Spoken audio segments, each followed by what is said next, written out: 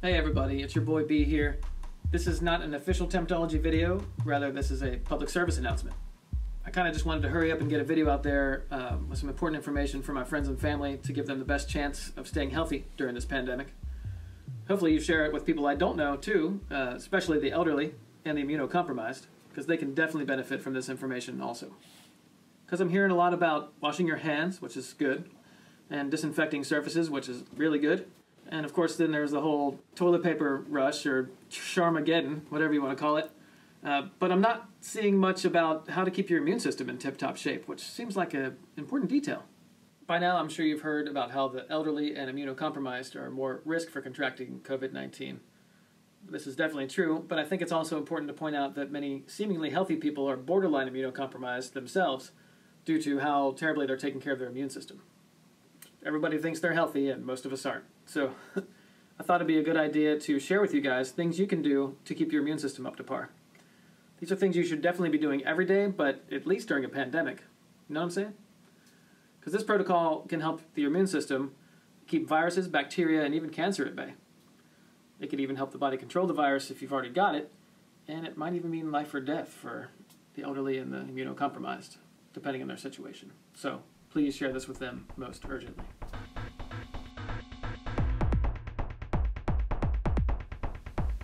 Okay, so there are so many things that affect the competency of the immune system, you wouldn't even believe it.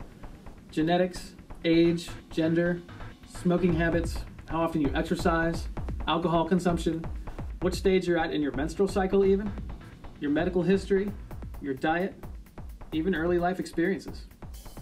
It's crazy. And that's a big-ass list, but in case you didn't notice, a lot of those things you can't control. The good news is, you can control some of them, and those are going to be the lifestyle factor ones, like diet, exercise, and sleep. And, well, I guess obviously avoiding unhealthy things like stress and cigarettes and too much alcohol. Okay, well, I guess heroin and meth too, and your filthy ex-lover. Some of you may not be remotely interested in the technical details of my recommendations, and it's cool. I totally understand. So I summed up this entire video into one paragraph, and then if you're interested in learning a little bit more about my conclusions, stay tuned. I do encourage everybody to doubt what I'm saying, though, and look into the studies for themselves. So I'm going to cite the sources below for super geeks like me, and then, of course, you're also welcome to just take my word for it and do what you can to nail this protocol. It's up to you, though.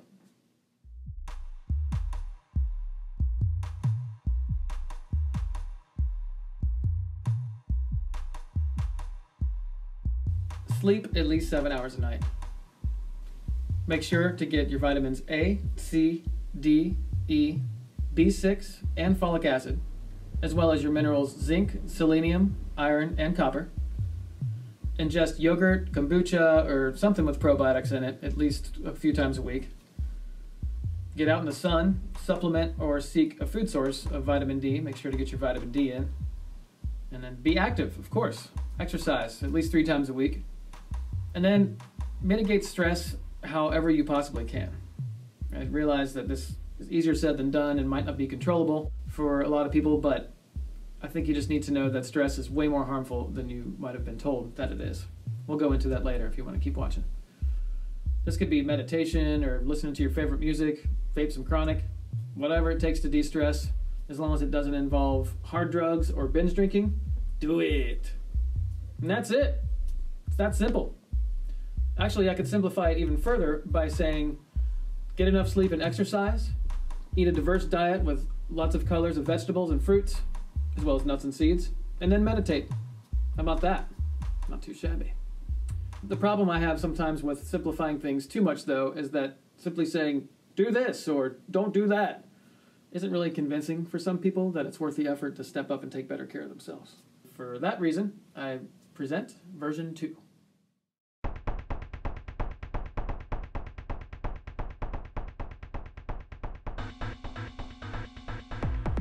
Sleep. It may be hard to sleep, wondering how you're going to pay your bills or with your kids home from school screaming in the morning, but it's imperative that you and your family make quality sleep a high priority. Find a way.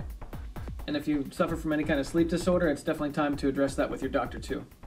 Especially if you're one of those people who've just been kind of powering through lack of sleep for all these years. I mean, just this one thing alone can leave you immune compromised. So here's why it matters. Sleep and the immune system are closely interconnected in that sleep affects both the innate and the adaptive arm of our body's defense system. Studies show that sleep loss enhances the inflammatory pathways in our body and can reduce the functional capacity of our leukocytes and other white blood cells. Lack of sleep can also reduce the cytotoxicity of our neutrophils, another white blood cell, even after just one night of sleep deprivation, essentially making their firepower against viruses, well, less powerful. Now, hopefully we'll see a vaccine for this soon, and if you want it to work like it's supposed to, definitely get a good night's rest. Because several vaccination studies in humans have shown that getting a good night's sleep after your vaccination doubles the antigen-specific immune response. Doubles it. It's pretty impressive. It's kind of like how memory formation in the brain happens while you sleep. Well, as above, so below. Turns out that immunological memory, or antigen-specific memory in this case, works the same way. So the vaccine teaches the immune system what to target, and if you get enough sleep after your vaccination, it's more likely to actually remember and recognize that target. Sweet dreams, I say as I'm literally drinking a cup of coffee.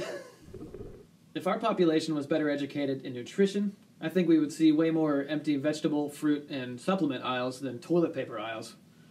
That's because there's ample evidence that vitamins A, C, E, D, B6, folic acid, and the minerals iron, copper, zinc, and selenium all modulate the immune system for the better, or for the worse if you're deficient.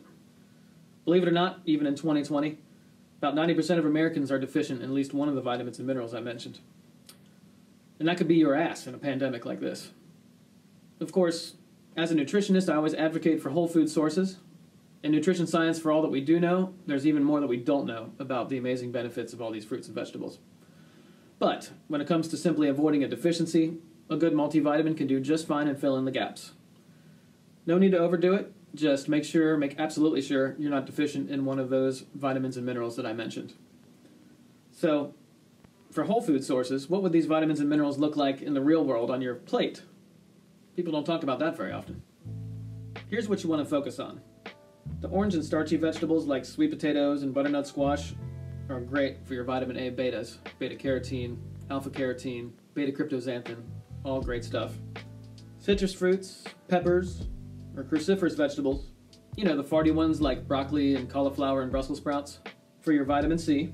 And for your vitamin E, you're going to need some sunflower seeds, almonds, or just cook with grapeseed oil for a bit. Brazil nuts are amazing.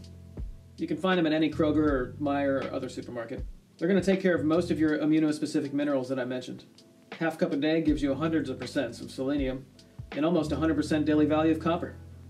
You'll need to seek out another source for your iron, zinc, B6, and folic acid though, which could be a cup of chickpeas, or if you're a meat eater, red meat. Although I don't recommend this for many reasons, colon cancer risk being the main one. It's okay for now, we're just trying to make it through this thing uninfected. Okay, going further into detail of what this actually could look like. It could just be a sweet potato or my favorite butternut squash, cubed, with a red pepper, julienne, and then saute both of those things together in grapeseed oil, and then have a side of chickpeas or a side of steak for that meal. Throughout the day, just snack on nuts and seeds, especially Brazil nuts, and bam! That's it. That's literally all the vitamins and minerals that I mentioned. It's not that intimidating, is it? Of course, don't forget to stay out of your own immune system's way and avoid complete bullshit like pastries and sugary drinks. Free sugars and empty carbs just distract the immune system while it's trying to do its magic. Another mega important vitamin for healthy immune function is vitamin D, from food or from sunshine. So make sure to get a daily dose or at least a quality dose a few times a week, because it is fat soluble, which means that our bodies are going to store any extra instead of excreting them out like it does with vitamin B and C. And it's actually pretty cool how our bodies make it from the sun. The sun hits our skin, interacts with cholesterol, and forms vitamin D3, or cold calciferol is what it's called. And then from there, vitamin D3 actually modulates the innate and the adaptive arm of our immune system. It's like the final boss form of vitamin D. Deficiency in vitamin D is associated with autoimmunity and increased susceptibility to infections. So, pretty serious stuff. And all you have to do is go outside if it's sunny and have a walk, or if you do dairy, just make sure you get the vitamin D enriched kind, or get a supplement. Done.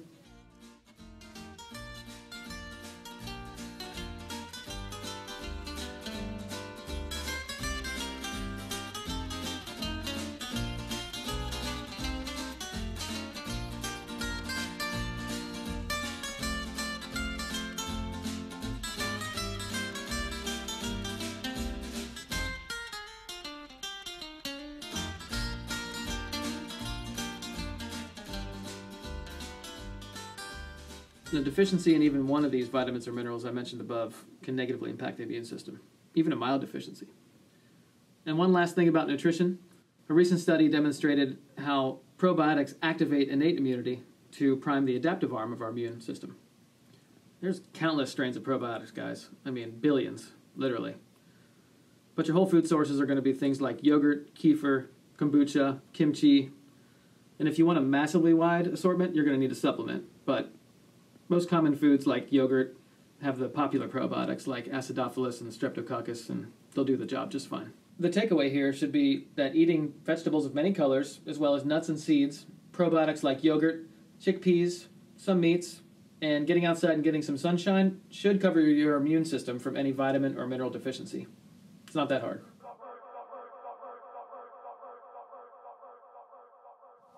Evidence from epidemiological studies shows that leading a physically active lifestyle can actually reduce the incidence of both communicable and non-communicable diseases. Why is that?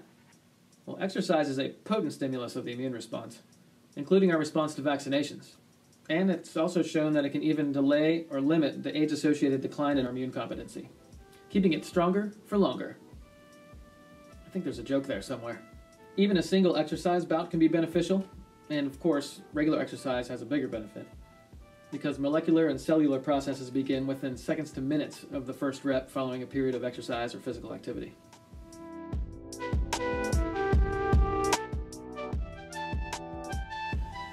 Typically, you actually can exercise moderately with mild upper respiratory tract symptoms, but I would definitely recommend seeing a doctor and not exercising if you're experiencing any of these symptoms, which are actually pretty common with COVID-19.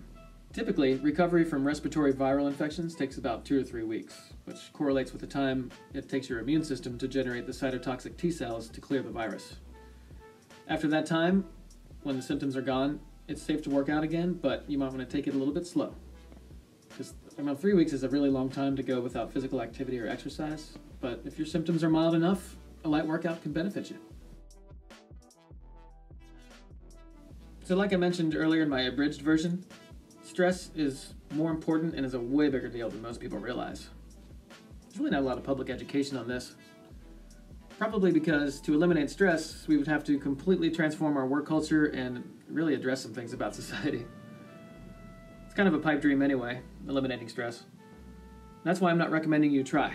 I'm recommending that you learn how to manage your stress. I mean, stress is inevitable, you know? What it actually is, it's a complex response to external stimuli. It involves our brain and its connection to our central nervous system, which connects to our endocrine system, and of course our immune system. From there, it affects virtually every single organ. The stress leads to high blood pressure, which can damage your vessels and, at worst, cause a stroke. It can also damage the heart. Not to mention, the cortisol that's residual in your bloodstream long after the stress ended can lead to a host of issues in itself, like irritable bowel syndrome or, especially, immune suppression. One of the more interesting immune cells, in my opinion, is the natural killer cell. It non-specifically kills tumor cells and virally infected cells. Of the myriad of immune cells, the majority of them actually work together to get a specific job done. One very specific job, but not natural killer cells. It's non-specific, so whether it comes across a tumor or a virus or any other pathogen, it will destroy it. Once activated, natural killer cells eliminate their target through the release of cytotoxic enzymes or soluble factors, basically toxic sludge. The natural killer cell first approaches the virus, injects it with sludge, and then engulfs it. So badass. Stress actually makes the natural killer cell weaker, and therefore less able to do its job. It does this by lowering the cytotoxicity, or the potency, of the sludge it injects into the virus. That's why it's now accepted that high-stress personalities are actually more cancer-prone, and that means more virus-prone as well. I mean, bullshit is going to happen, guys. It's part of life, and you can't always control it. How you react to the bullshit, however, is 100% in your control. So, making time for stress reduction should be a high priority. Here's a couple suggestions. If you want to be time efficient, you can knock 2 things off of this list at the same time by using exercise for stress management. It's great at it. You'll lower the actual chemicals involved in the stress response. You'll oxygenate your body and your brain. You'll get stronger. And if you're pushing yourself hard enough, you'll even get a free dose of dopamine and endorphins. Then, if you can't get away from your kids long enough to exercise, use them for your workout. I'm not kidding. no pun intended. Kids up to 8 years old are typically light enough for even a beginner to hold and do some squats. Or you can chase them around the yard or the street vigorously for 2 minutes at a time for a total of 30 minutes. There's your high-intensity HIIT workout. Or you can lay on the ground and bench press or leg press them. If they're young enough, they'll think you just suddenly became more fun to hang out with. And if they're old enough to think it's a lame idea, then they're old enough to go to their room while you get your workout in. Just saying. Another well-studied option is meditation. It was actually only back in the 90s that meditation and relaxation research in the mindfulness-based stress reduction paradigm began to gain traction in the medical community. Meditation can mean a slew of things, but for the most part, it all involves finding a nice, quiet, dedicated place to sit and non-judgmentally observe your thoughts as they flow by. It can mean completely quieting your mind, or it can be more active. Either way, it's completely wonderfully relaxing, and it can bring your heart rate, blood pressure, and cortisol levels down. But there's actually a more specific form of meditation that I think you'll be surprised actually has clinical data to back it up, and that is the practice of guided imagery. Guided imagery is visualizing or playing a movie in the mind's eye of the healing process actually happening.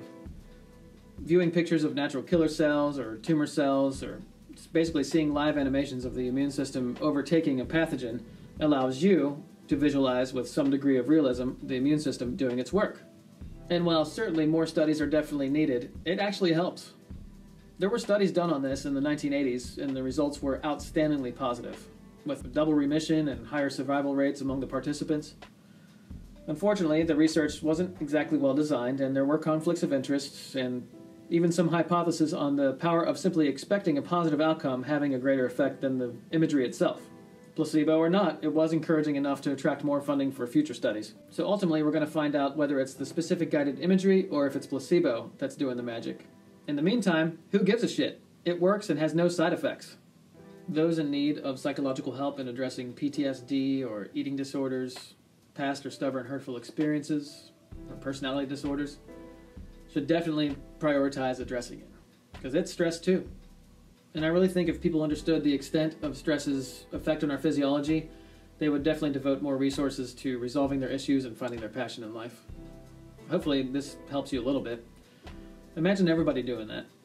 God, the whole world would be less stressed out, wouldn't it? Shoo-wee. On the topic of immune boosters, this video pretty much covered most of them. I'm really talking about products specifically marketed as immune boosting. Mostly, it's not really that true. There really aren't many immune boosters, other than echinacea and elderberry, that have significant antiviral effects on the body as it relates to the immune system. For common colds and some viruses, they actually do offer a clinically proven boost for the immune system, but in the case of COVID-19 or any of the coronavirus strains, do not use these herbs.